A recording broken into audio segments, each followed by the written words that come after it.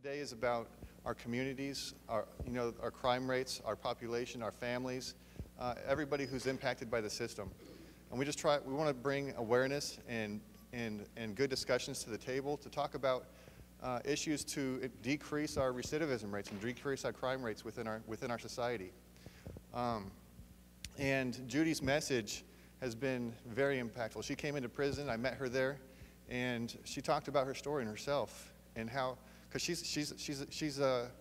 her story's from a different side, who many of you might be able to relate with as well. And the unique thing is there's a common thread between the person who commits a crime and the person who is the victim of a crime.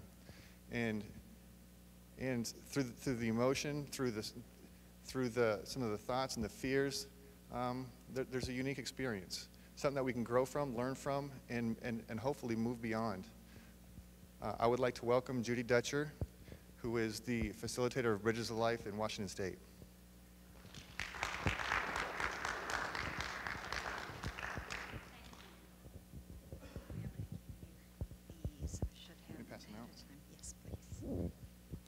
So thank you all very much for the opportunity to come speak to you this morning. I am the Washington Regional Coordinator of the Bridges to Life organization. Our organization is in its 21st year. It started down in Texas, and I was fortunate enough to get in on the pilot program, so I've been with the organization since 1998. In 2014, I approached Washington Department of Corrections and told them about my program and asked if I could bring it into some of the Washington prisons. So at the end of 2014, I started pilot programs in Purdy, which is Washington Corrections for Women, Washington Corrections Center for Women, and also at Mission Creek Women's Prison in Belfair. I've continued on at Mission Creek in Belfair, and we just started our 13th 14-week project there. Also, at the beginning of 2015, just after we graduated those first two pilot projects, I went over to Monroe and worked with the administration. And so now we just finished our 9th project on Tuesday at Washington State Reformatory. That evening we finished our 9th project at Twin Rivers, which is where I met Louie. And last Thursday we finished our, I think, 6th or 7th project at minimum security. And then I also am at Cedar Creek down in Little Rock and at Washington Corrections Center, the men's unit in Shelton. So a little bit about myself and why I got involved in this type of work. Back in 1989, I had 3 daughters, and my middle daughter was an exceptional young lady. She was academically gifted, she was athletically gifted. In 7th grade, she was 2nd academically in her class of 297th graders. She was a competitive gymnast from the time she was 7 years old, and they told us that they thought she had Olympic potential.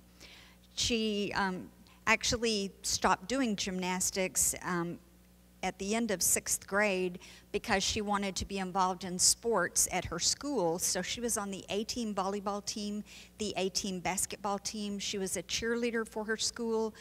She was in karate. She took dance lessons. I mean, you name it, this kid was in everything. She wanted to learn to play the violin, but I was a single parent and I couldn't afford a violin and violin lessons, which still affects me to this day. But in the summer between Kelly's 6th and 7th grade, we had a family living next door to us that had moved in during that, at the beginning of 6th grade. And I knew this young boy really well. He was one of Kelly's classmates. His name is Terrence.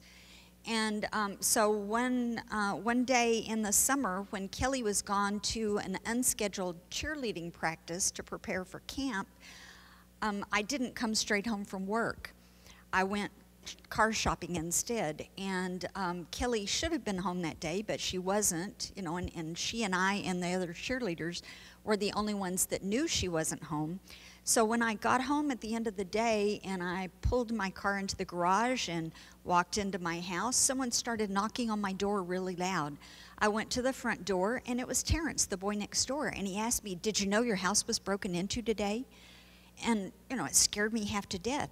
So he proceeded to tell me that that morning he had been watching TV and he heard the dog of the neighbor on our other side just kept barking really loud, and he thought something was wrong at my house. So he went over to check on Kelly, and he scared the burglar away.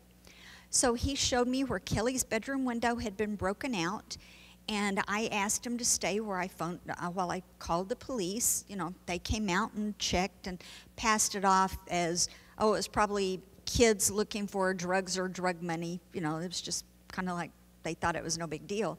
So I asked Terrence to help me nail some plywood over Kelly's bedroom window, because it was going to be the next day before I could get the glass company to come out and replace my window. So on Saturday of that same week, Kelly had one of her girlfriends over to spend the night, and I had already gone to bed, and I think by this time the kids had too.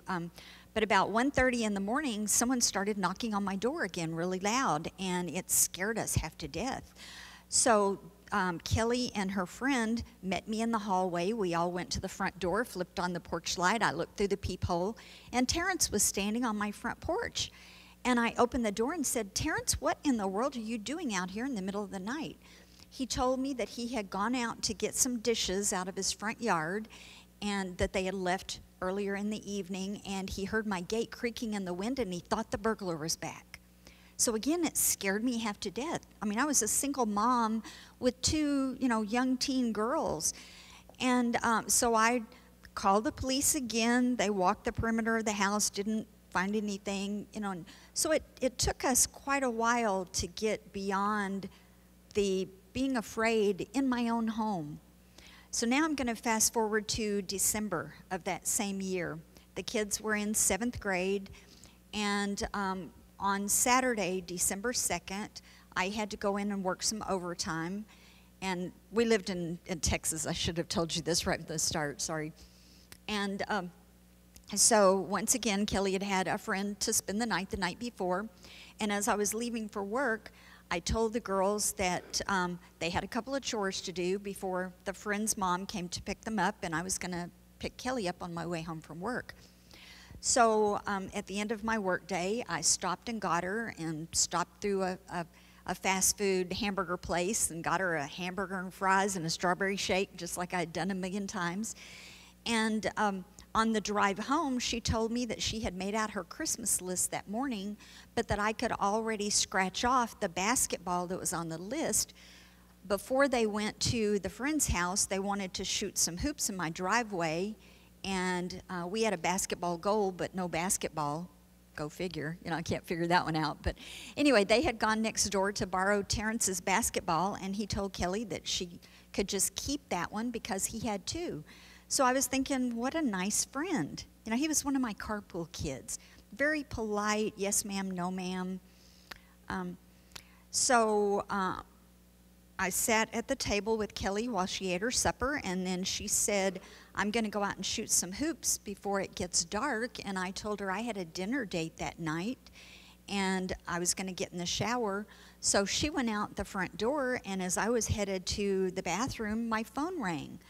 I answered the phone. It was her friend wanting to arrange another spending the night together. So I went to the door and called Kelly in, and she and Terrence were out on my driveway playing basketball. And I thought, how cute. They were both in their athletic sweats from school, and I remember thinking to myself, it looked like a couple of twins out playing basketball on my driveway. So I called her in. I got in the shower, got out of the shower a little bit after that. You know, I was in my bathrobe, went into the kitchen. Kelly wasn't in the house. Her purse was sitting on the table. So I went to the front door, called her name real loud. She didn't come in. Stepped out on the porch, called her name a little bit louder. She still didn't answer. So first thing I did was go to the phone in the kitchen, the only phone we had, opened up the drawer, pulled out the student directory, you know, common thing for a mom to do. I looked up Terrence's phone number, called his house, and I said, Terrence, this is Kelly's mom. Is Kelly there? Which I didn't think she would be. You know, 30 years ago, times were different. Girls weren't allowed to go into boys' houses, and, you know, I mean, it was just very different than you young ladies know today, I'm sure. He said no, he thought she had gone over too, and he told me this other boy's house, and I thought, well, that was kind of odd, you know, because she wasn't allowed to go to boys' houses. But I called that kid. His mom said he wasn't there, so I called where he was. No, they hadn't seen Kelly since the day before. So I got in my car and I drove the neighborhood. You know, my date was going to show up in like 30 minutes. And so any kid that I saw out in the neighborhood, I'd ask, have you seen Kelly? And no, sorry, we haven't seen her today. And so I went back home and got ready for my date. And when my date showed up, he was at the front door holding the basketball, and I said, come on in, but we can't leave yet because Kelly's not here. And he and I had been dating for a couple of years, and he knew Kelly really well. And so he said, no problem, I'll just flip on the TV and we'll just wait till she gets home. So I called Terrence's house a second time. At this point, he said, are you going to call the police? And I said, well, no, Terrence, she probably called out and told me where she was, but I was in the shower and didn't hear her. But if you find, you know, if you talk to her, if you see her, you tell her come on home because I'm supposed to be leaving for my dinner date pretty soon. And so he sounded really excited at that point, but I just, you know, told him that and hung up the phone, started calling other neighbors. Over the course of the evening, I mean, I was getting really panic-stricken because Kelly was a very dependable young lady. I always knew where she was.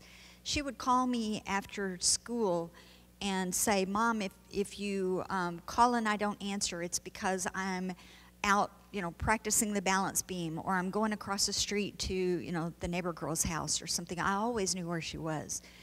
And so my date could tell that I was getting really nervous, and he already felt like something's not right here. So he offered to go, you know, kind of look around the neighborhood. This was back in 1989 where the housing market had just collapsed. And on our small cul-de-sac, about half of our neighbors had packed up in the middle of the night when their house was being foreclosed. And we'd get up in the morning and here was another empty house, you know, neighbors were gone. And so he was going around with a flashlight looking in the empty houses thinking some vagrant had come through, saw this cute, petite little girl out in the front yard, grabbed her up and had her, you know, doing horrible things in these empty houses, but he didn't find her. And so about 9 o'clock, I kept telling him, I've got to call the police. And he said, no, you're going to embarrass her to death. Just give her some time. So about 9 o'clock, he announced to me, it's obvious we're not going to get to go out to dinner. Let me go get some fast food, and while I'm out, I'll drive the neighborhood. And so I always tell the guys in prison, well, first I ask them, do you know what a Q-beam is? And that's really popular down in Texas. All the guys have pickup trucks and have this big old spotlight that plugs into the cigarette lighter. You know, I don't know what they use them for, but up here, I guess most guys don't know what those are. But my boyfriend had one of those in his truck. And so as he was driving through our neighborhood, he was shining this spotlight in the ditches because he really thought at this point that something bad had happened to Kelly.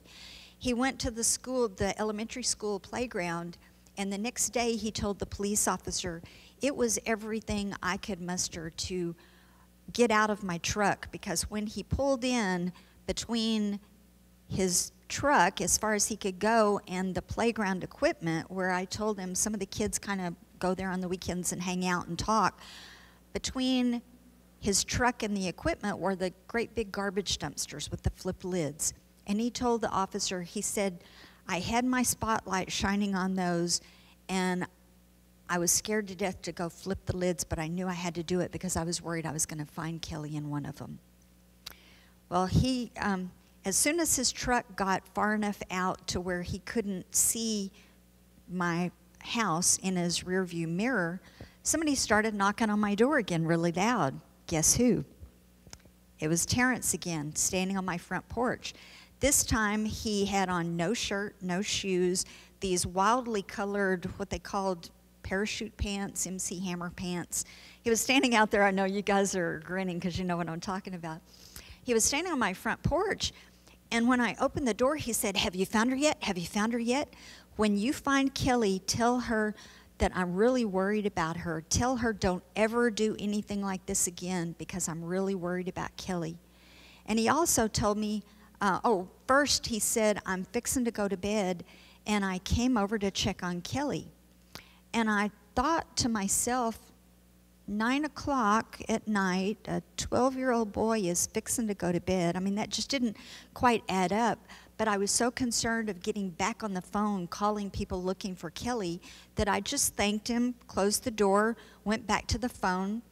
So all evening, all night until 11 o'clock, I was calling neighbors, coaches, you name it, everybody I could think of. And finally at 11 o'clock, I called the police and reported that my daughter was missing, that she had been missing since about 6:20 that evening. So they came out, took a missing persons report. I gave them a picture of Kelly, and they left. So my date said, "I'm not leaving until you find Kelly." So I paced the floor all night long. As soon as it started getting daylight the next morning, I was on the phone calling neighbors, "Please tell people at church that Kelly's missing." My boyfriend started walking the neighborhood again. About 9:30 that morning, I called a carpool kid, the little girl across the street, and had her come over, and I was standing in my front foyer talking to her, just saying, "I've got to find Kelly. If you know anything, you're not going to get in trouble. She's not going to get in trouble, but I got to get Kelly home." About that time, my phone rang and somebody started beating on my front door again. And so I told her, grab the phone. This time it wasn't Terrence. This time it was Terrence's dad. He was standing on my front porch, gripping his gut, just stomping his feet. And he kept saying, "Judy, Judy, I found her, I found her." Louder and louder. And all I could think of was, good, I get to bring Kelly home. So I started running out, following him, and we ran across my front yard. And when we got to his side yard, where he didn't have a fence all around his yard like I did, I looked down at the corner, and he was telling me, "I went out to get some firewood and I found Kelly." So when I looked down the corner into the corner of his backyard, I saw the stack of firewood. I saw one of those big old wooden spools like electrical wires on. They had an empty one that they were using as a picnic table. It was shoved up in the corner, but I saw 2 bare feet sticking out of that firewood. And I always tell the guys, because the men in prison are all in gray sweatshirts. And some of them are in khaki, but a lot of them have gray sweatshirts. And I said, it wasn't my skin color. It was kind of the gray of your sweatshirt. And I lost all logic.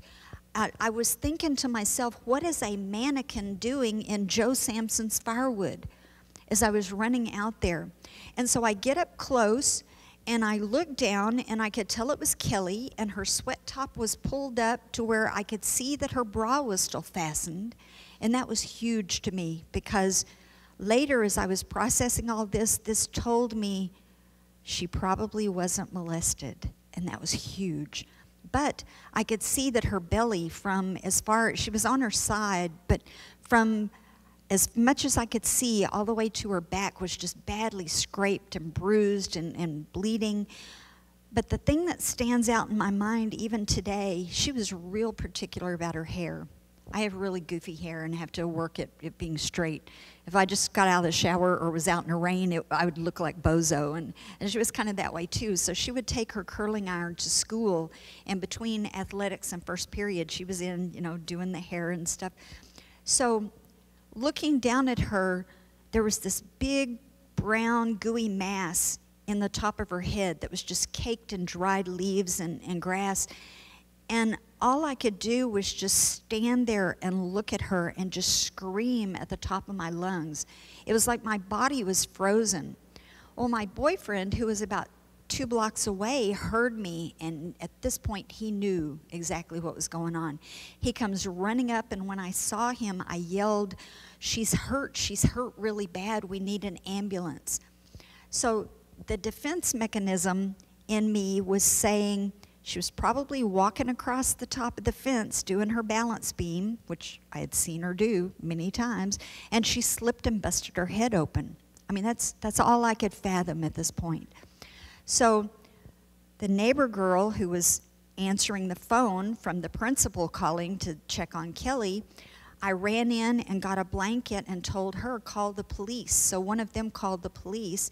So I ran out to the street and flagged the police down, and they told us to go in the house. It seemed like forever before they came in, and the police officer told me my daughter was dead, my daughter had been murdered, and they were pretty sure they knew who it was. It was the boy next door. And I immediately said, no, you've made a horrible mistake. Terrence is a nice kid. Terrence is Kelly's friend. I mean, I started doing all the same things that I would have about my own child, you know? I knew this boy. But it turns out that, yes, Terrence did murder Kelly. When I had called her in to answer the phone, he decided that she was probably like the other kids at school. She just didn't want to mess with them anymore, so he was going to go to his house, call my phone. If she answered, then yeah, he was right, and he was going to take care of it. If the phone was busy, everything was cool.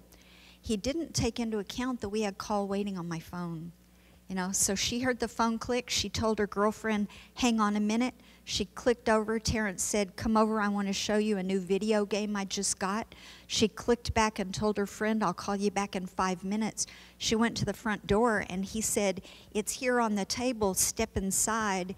He slammed the door shut, and he told the intake officer, he stabbed her 6 or 7 times in the hallway, and she started begging, Terrence, please stop, please stop. If you stop, I won't tell anybody.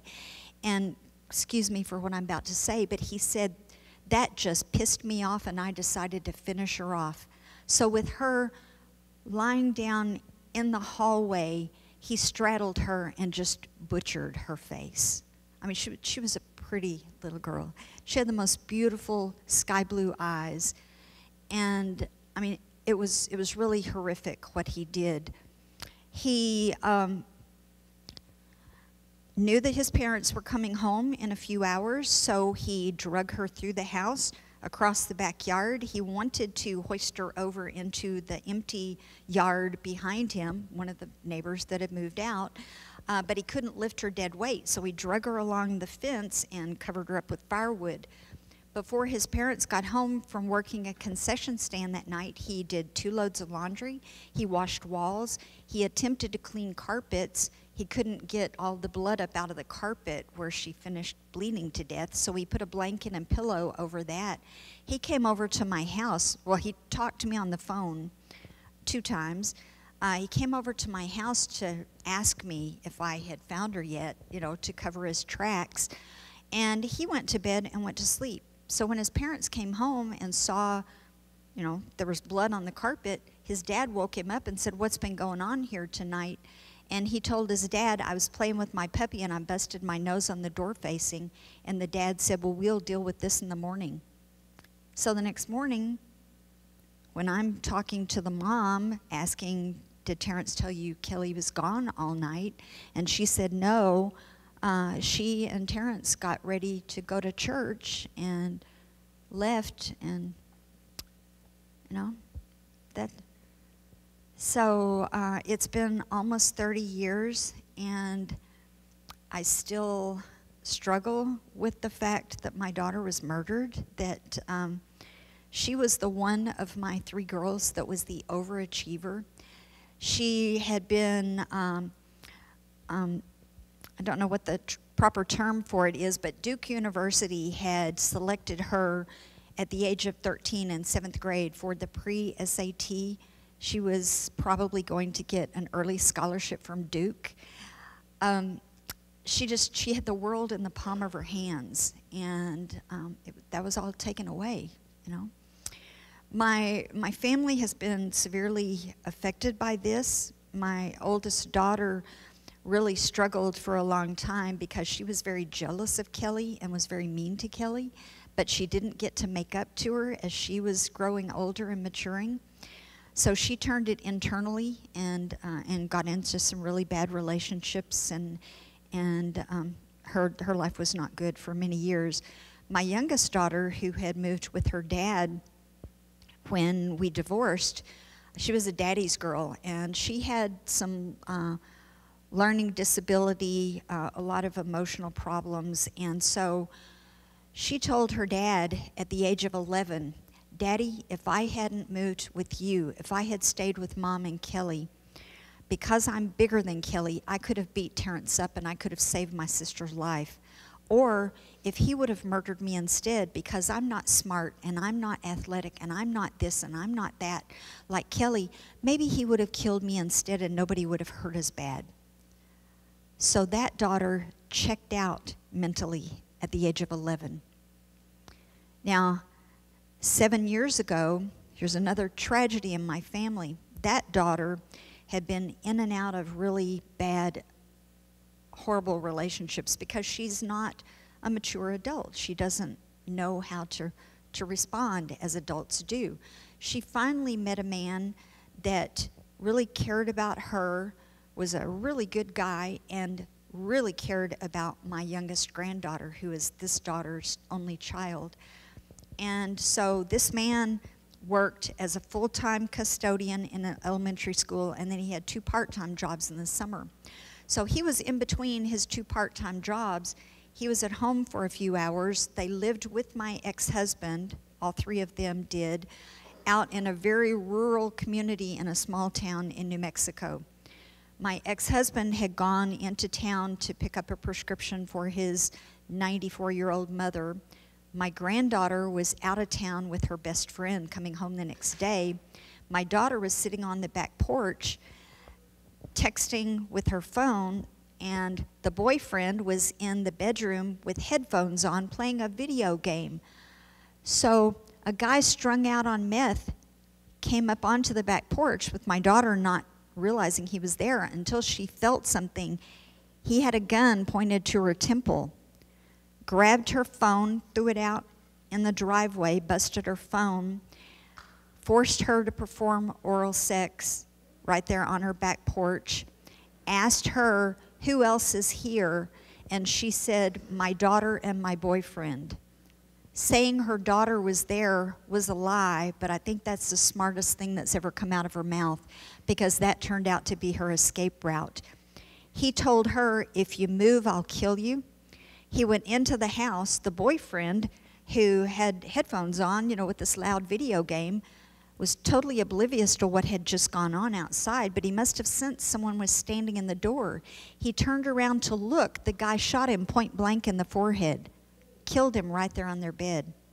Went back out and grabbed my daughter by the arm, brought her in there where her boyfriend was bleeding to death on the bed, and said, "Where's your daughter?" thinking he was going to get a young one to do even worse than what he did to my daughter. She said she ran out that door.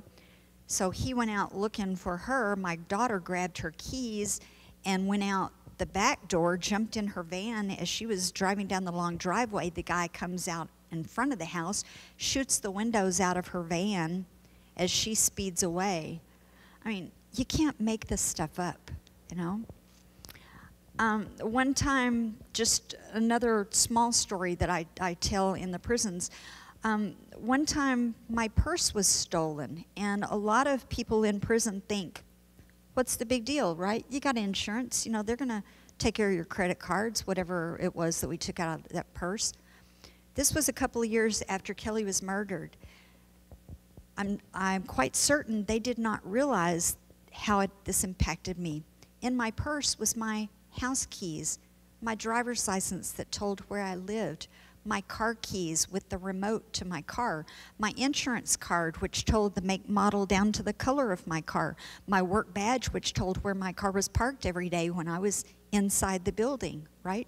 My credit card that got run through $850 before 2 hours later when I realized my purse was stolen. And how it was stolen, my boyfriend had a boat, and we had gone out on the boat one afternoon after work just to chill out for a couple hours. Instead of locking his wallet and my purse in the boat shed, he had a brand new truck. I tucked my purse up under the driver's seat.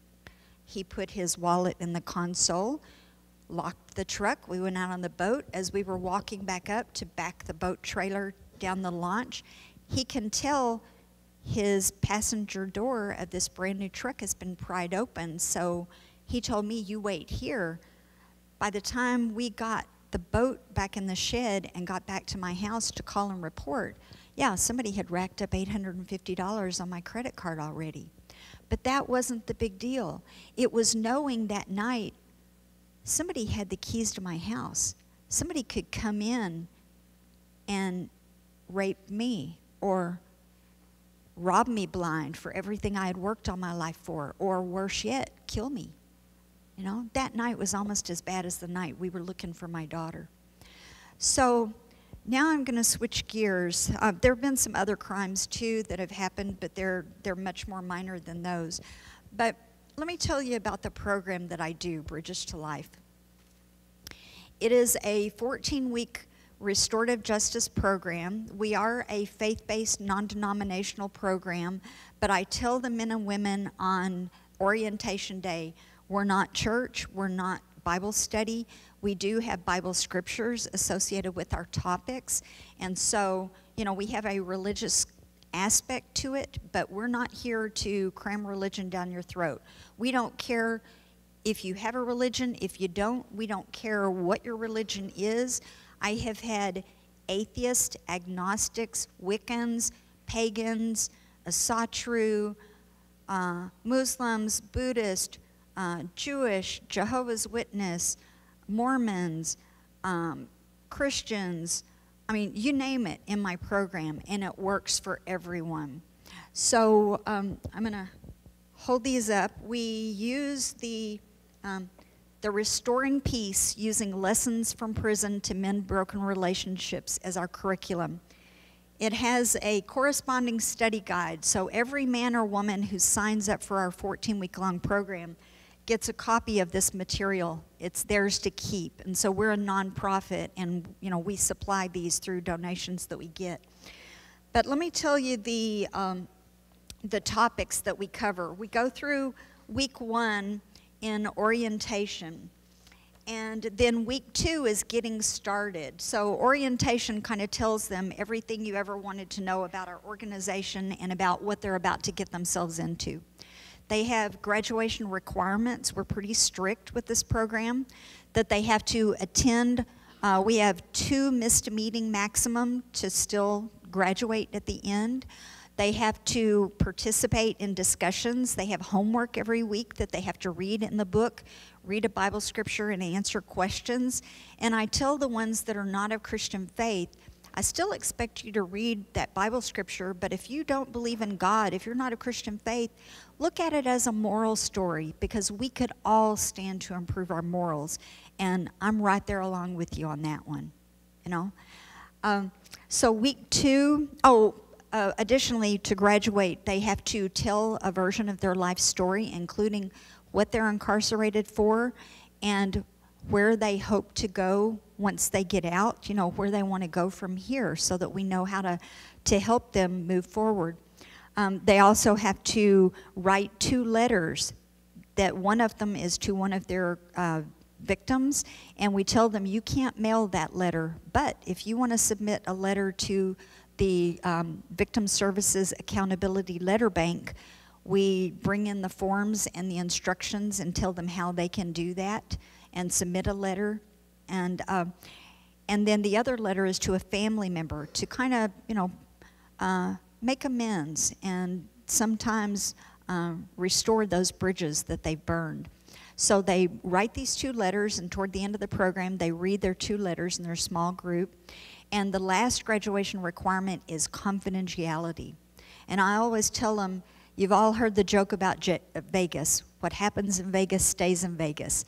Well, we divide our participants and our volunteers into what we call small groups, usually 10 inmates, 2 volunteers, and 1 return graduate that comes back and helps them kind of get into the program. And in that small group, whatever is said that's of a personal nature, that stays within the small group.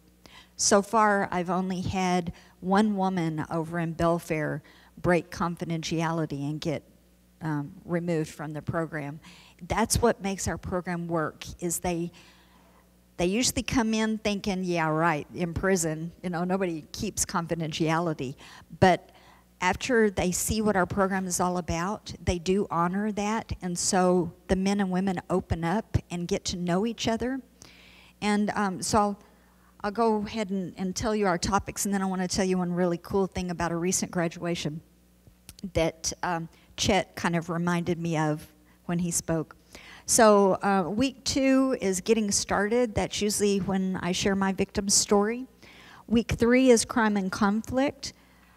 Week 4 is faith, then stories, responsibility, accountability, confession, repentance, forgiveness, reconciliation, restitution, the journey, and then week 14 is a graduation program where the ones that have successfully completed get to walk across the stage, get a graduation certificate. We really honor their commitment and all of the hard work that they've put into it.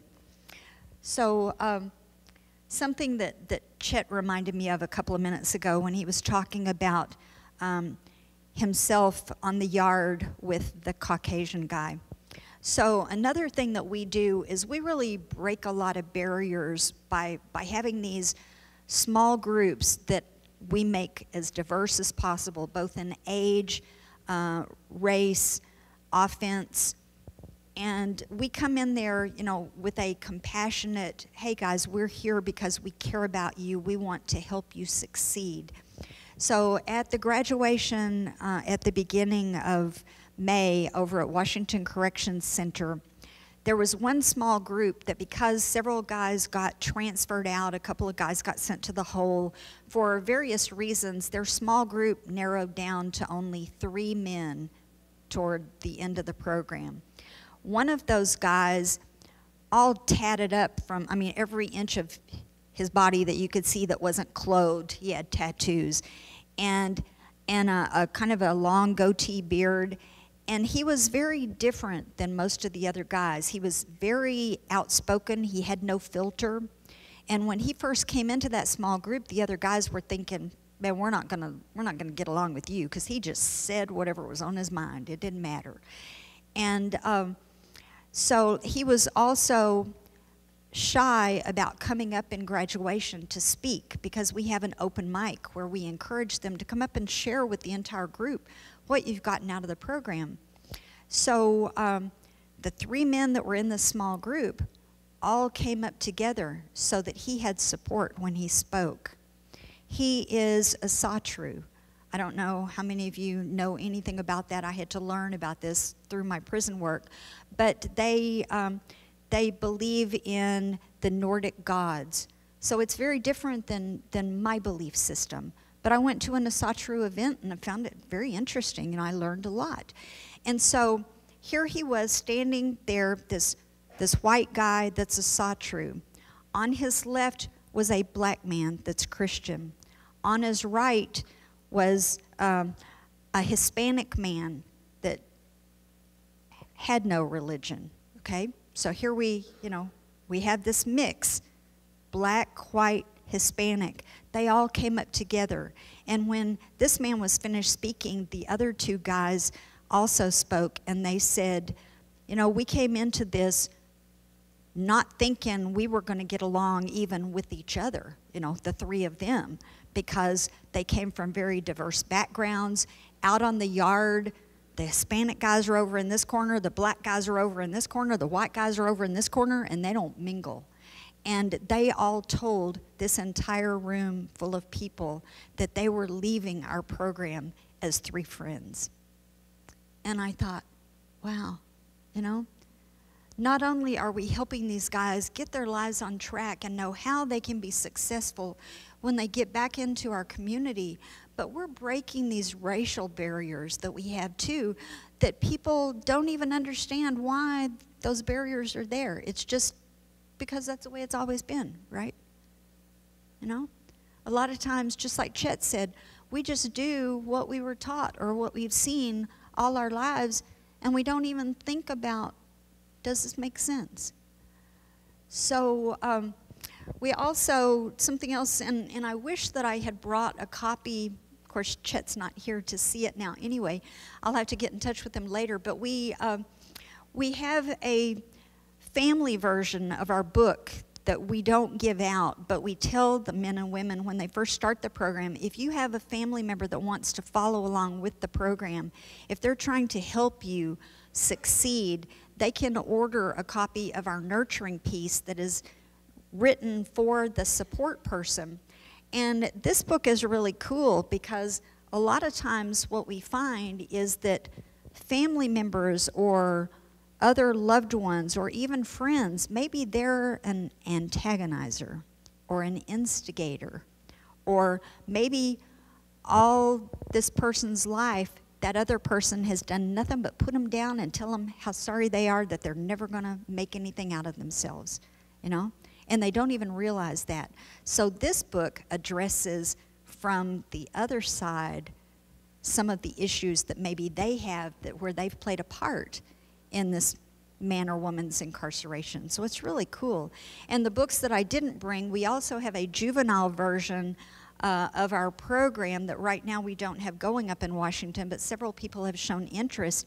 And it's to get the young people before they make that final step of getting into prison. And so it's written like a black and white comic book. And the study guide has crossword puzzles, fill in the blank, you know, matching, instead of, you know, the structured where we do, you know, a ton of reading and then writing.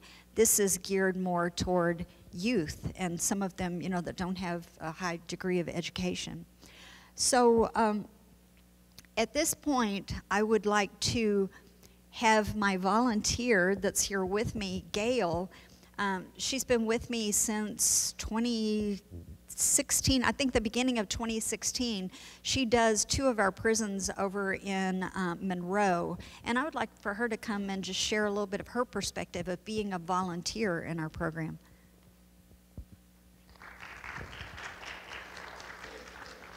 Well, thank you. And as a disclaimer, I had no idea I was speaking today. I love working with Judy, and I love working with Bridges to Life. One of my very earliest memories is walking across a sidewalk with my grandpa. And there was this really ugly, mangy dog. Well, I didn't think it was a mangy dog, but I was I just had to go pet this dog. It wasn't my dog, but I just had to stop and go pet this dog. I was just enthralled with this dog. And my grandpa, who loved and adored me, let me pet this dog. But later, he told my parents that that was the ugliest, mangiest dog he had ever seen in his life. And I was shocked that he would call this precious little creature ugly and mangy. It was precious. And I don't say that because I compare people to dogs, because I most certainly don't.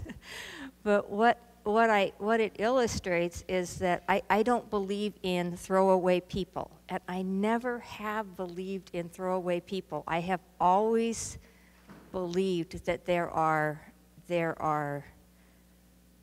good things.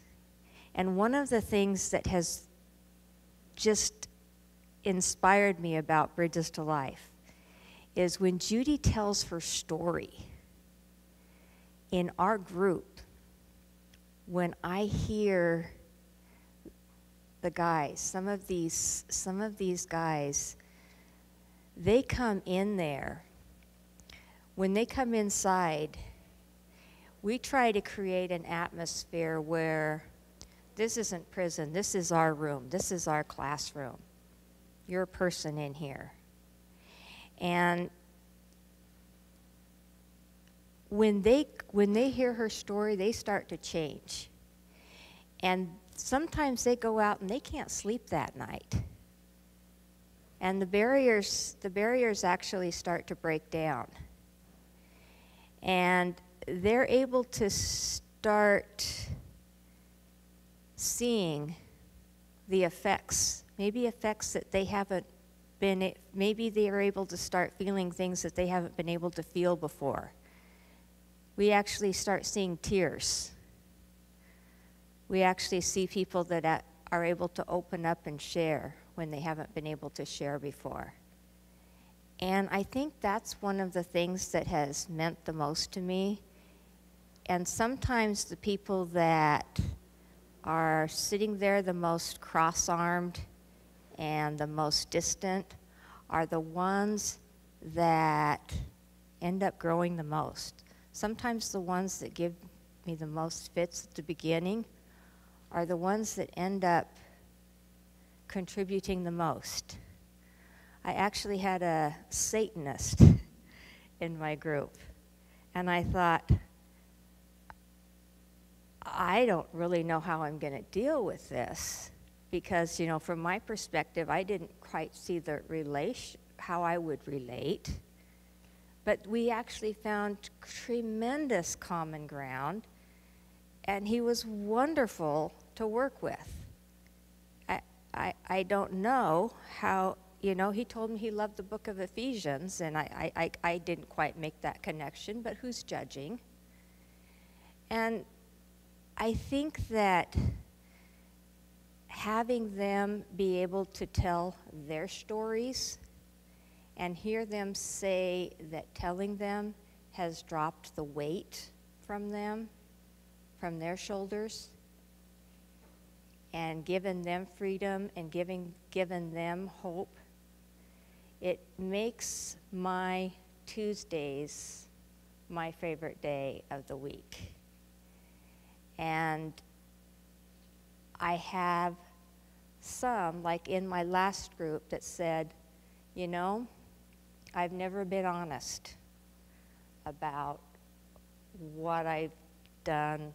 I've always lied. I lied to my parents. I lied to my parents about what happened. And this, you know, I'm going to tell the truth. And they were scared to death, but telling the truth, it gave them a sense of freedom. And knowing that they could do that, knowing that they could tell the truth in a safe setting and not be judged and not have people hate them, it's just one step across that bridge. And it's something special to be a part of. I think that if you have an opportunity to volunteer, if you know somebody maybe that's even been a victim of a crime that might want to come in and talk to these guys, it makes a huge, huge impact in their lives. When they learn how, one of the hardest things for them to learn is to learn how to feel. When they get in touch with their emotions, when they get in touch with, I mean, they've forgotten how to feel. I remember asking in my group this one time, well, how did you get started in crime? And he just answered matter-of-factly, well, my parents were criminals. And it's really nice to be able to help them see that maybe there's a better way, a better path, a way that they can help their kids maybe choose something different, something that won't just keep that cycle going. And just, I had another one that had a severe mental illness. And it was really nice to see the others in the group take protection of him. When I say take protection of him, I mean like if he's psychotic, schizophrenic, whatever it is that he was, you know, they took his limitations or whatever and just helped him with his work. Didn't make him feel awkward or weird. And then I had others that said, hey, you see me in the yard, I'm your friend, come talk to me. People that didn't know each other before, so you're creating this bond. So I guess that's what I would like to say, is that it makes a difference for me because I know I'm making a difference, in knowing that Bridges to Life cuts recidivism by 50%. I know it's something that's worthwhile. So thank you for your time.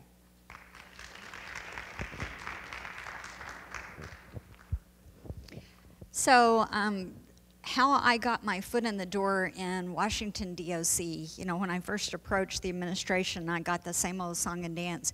We have too many programs, not enough space, too many volunteers already. And I did my little 1-minute commercial, but wait, let me tell you about my program. So our claim to fame, so to speak, is our recidivism reduction. The national average recidivism stayed at 38 to 40% from the early 90s until 2018 when they did a new study. Now it has dropped to where the national average is 37%. So 1/3 of every, well, slightly over 1/3 of every man or woman that walks out the gates is going to come back within 3 years. That's just a given. That's statistically. Our organization tracks recidivism, the 3-year cycle, and we have now, as of 2 weeks ago, we have graduated 47,000 men and women nationwide. Most of them are in Texas because that's where the organization was founded, and it's in almost every prison in Texas. But we have groups in about 7 other states right now, and we have some other states that have done Bridges to Life periodically. So 47,000 men and women have graduated, and our recidivism is 14.5%.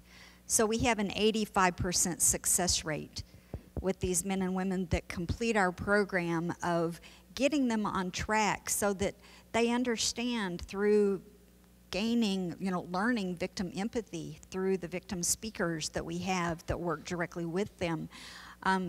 They now get what crime does to people.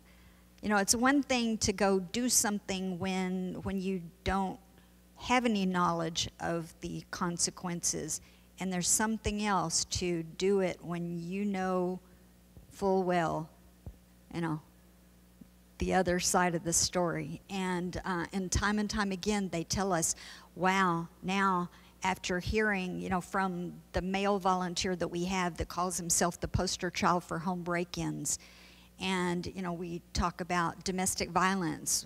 We have speakers on that. We have a lady that was hit. She was a cyclist. She was preparing for whatever the run is between Seattle and Tacoma, the bike 2-day thing, marathon. And she and one of her fellow cyclists were hit at 10 o'clock in the morning by a young woman who still had a blood alcohol level of 1.0 from the night before. Yeah, that was out and you know, went out of the lane and hit them in the bike lane, and she had a traumatic brain injury and is still recovering from that. I mean, we bring in people that talk to them not in a judgmental, look what you did to me. No. That's not what our program is all about. This is, okay, here's how I've been affected, and here's how you can keep from going back out there and doing things. Here's how you can keep your sons or your brothers or your nephews or whatever from making the same mistakes that you made. Because these are not the vast majority of them are not bad people. They are people that made some pretty bad mistakes. You know, they chose very incorrectly. And a lot of them were raised in households that they weren't taught right from wrong.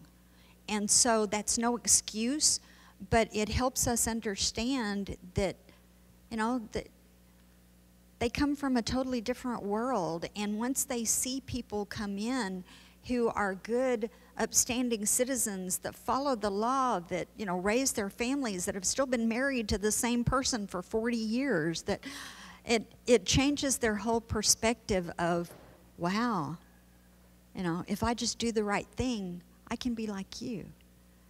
And so, as Gail said, we're always looking for community members to volunteer with our programs. We really do need, especially we need more young people involved. In a couple of the prisons that I go to, most of the volunteers are old white folks like me, you know, because we're the ones that are retired that have the time to go in and do stuff.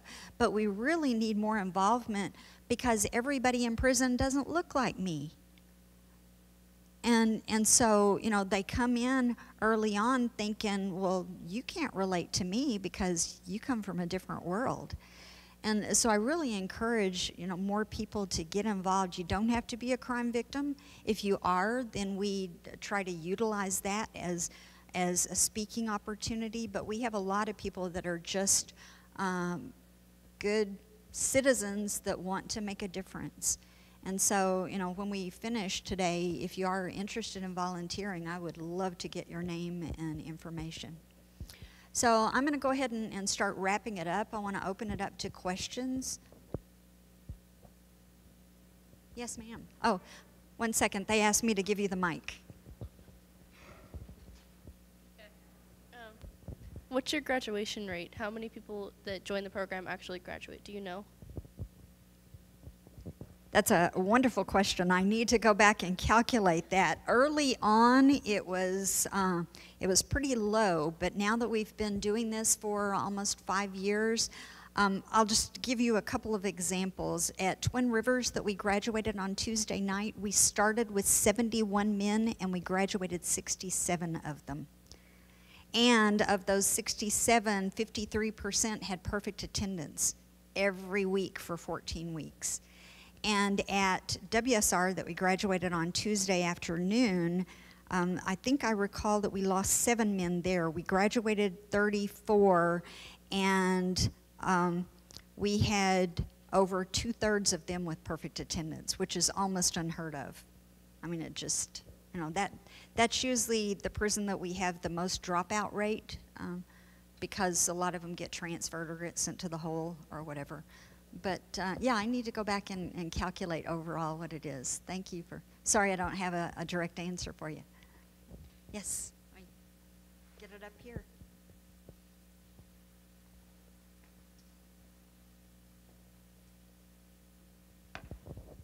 Your success rate is really high for your program. So I'm wondering, is there a criminal criteria for enrollment into your program? Okay, so no, we don't. We take everyone. We do look for men and women that are going to still be incarcerated for the entire duration of the program.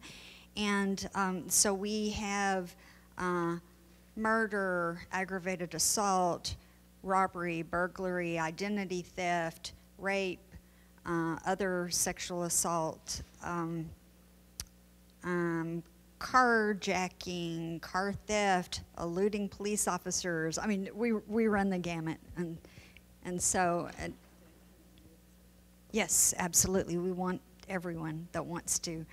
It is voluntary. I'm going to get back down here so I'm not standing talking right in your face. It is voluntary. However, in 2017, the Indeterminate Sentencing Review Board, they're referred to as the ISRB, heard about our program, they had me come over and do a presentation directly to the board, and they were so impressed with what we do and with our success rate that now men that go back before the board, they're starting to write into their write-up that, you know, if they're not eligible to be released right then, if they have to come back before the board, they write in that they want them to take Bridges to Life before they come back. And some of the counselors are so impressed with what we do that now a lot of them really do promote our program. And so occasionally we have men and women that come in saying, my counselor signed me up, I don't want to be here. And I always ask them, well, give us 3 weeks. And if we can't convince you this program is going to do something for you within 3 weeks, then so long. And the vast majority of them will stay, and then at the end they'll say, man, I'm glad I didn't drop out. I thought I didn't need this, or I didn't want it, or it was going to be too hard, and now I don't want it to end. So thank you for that question.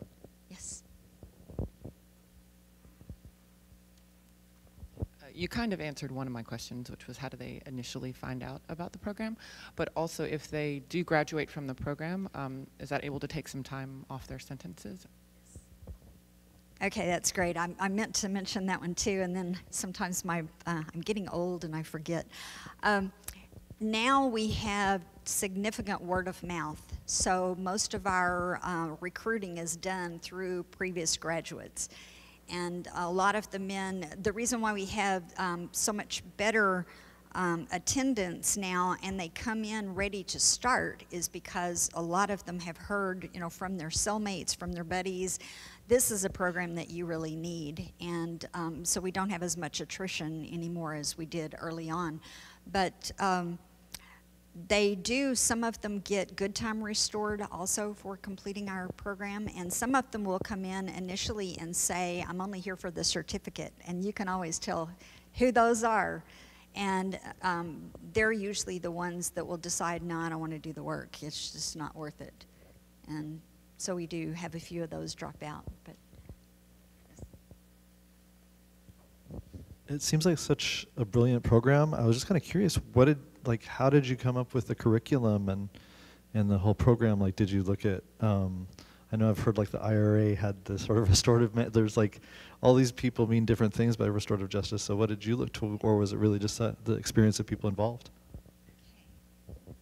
Wow, another great question. I should have done this in my very first introduction. In Houston, Texas, there is a man named John Sage. He's the founder of our organization. Back in 1990, let me think, 92, something like that, John was a very successful businessman. He had built his business up to where he was a multimillionaire. He had actually been drafted into the NFL. He was like a linebacker at LSU, I think, but he chose not to go into professional football because he was an entrepreneur. John was from a very large family of 8 siblings. They were good, devout Catholics, and the daughter, or the sister that was just younger than him, that was like maybe 16 months younger than John, they grew up very, very close, went to the same college. John married his sister's best friend. I mean, so they always kept this very close relationship. One day, John was driving home from work, and I tell the young guys, you know, they can't believe this, but back when cell phones looked like a big old brick and they had the curly cord, you know, that plugged into your cigarette lighter, okay, that's when this happened. So John was driving home from work, and he got a call when he was just a few blocks from his house from his wife, and she said, Johnny, Marilyn has been murdered. So John's sister, this one I was telling you about, was living in an apartment. She had gone and done some laundry. She was carrying baskets of laundry from her trunk into her apartment, and she left the apartment door open and the trunk lit up. And so one time when she came out and went back to get another load of laundry out of the trunk, 2 teenagers that had been watching her slipped into her apartment, and when she came in, they bludgeoned her, wrapped an electrical cord of the lamp that they were bludgeoning her with around her neck and put a plastic cleaner bag over her head and suffocated her, all to steal her car. So John, you know, I mean, here he was, he's like 6'4", I mean, this big old guy.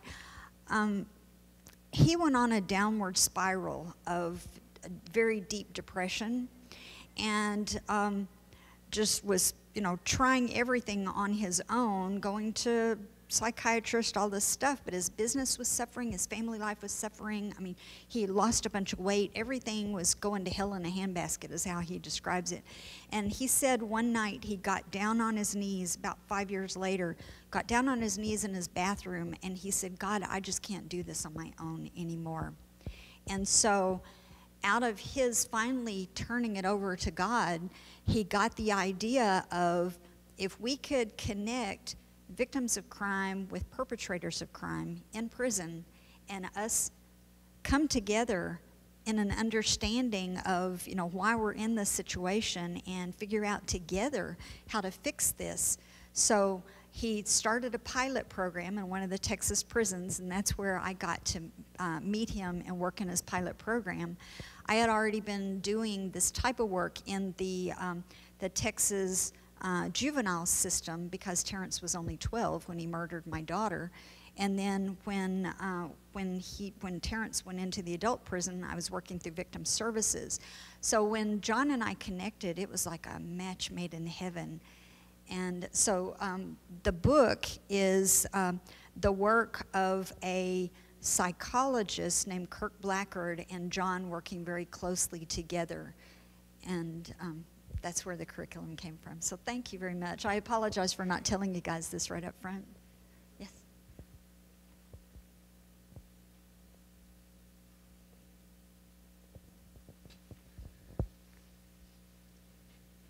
So I know your services are in a correctional facility. Do you guys as well offer services in the juvenile facilities, or even outside for preventative to prevent, you know, crime? So down in Texas, they do go into some juvenile facilities, and they also have some programs in Salvation Army. They have partnered with them. I tried one Salvation Army project over in Bremerton, and we just could not get the men and women to stay committed. They would come and get the materials and then split, and we'd never see them again. We have a really awesome curriculum for a juvenile program, but so far we haven't started it up here in Washington. I would love to see someone pick it up. I was told, don't spread myself too thin, to stay in the prison, but the book is called Making It, A Story of Hope. And maybe you weren't here when I mentioned this a little bit ago. It's written like a black and white comic book. It's really cool. I mean, you flip through it and it looks like you're reading a comic book. And it's about a boy, a true story about a boy named Tony who grew up in a slum area. His mom was a prostitute and drug addict, so the grandmother was raising him and his siblings. And when he was about 11 years old, he started hanging out with the older guys in the hood and started getting in trouble, smoking marijuana, one thing after the other, started joyriding in other people's cars. And an older, I think it was a cousin or someone, started kind of taking Tony under his wing, trying to keep him out of trouble. And so it's a story of his life and his struggles. And the study guide that goes along with it is written much more geared to young people, where it's crossword puzzles, fill in the blank, matching, you know, so it's something that keeps kids' interest. When you flip through it, it's really a very cool program. And I think that it's intended to be done in 10 weeks. Ours is, the adult program is a 14-week long program. And that one also is much smaller groups, like maybe 3 to 4 young people with a volunteer. So yeah, it's a really cool program. I'd love to give you my card, and maybe we can connect later. Yeah, thank you. So I know we're about to run out of time. Any other questions? Oh, yes. You guys have been a great audience. Thank you. You probably said before I got here, how do you get funding for your program?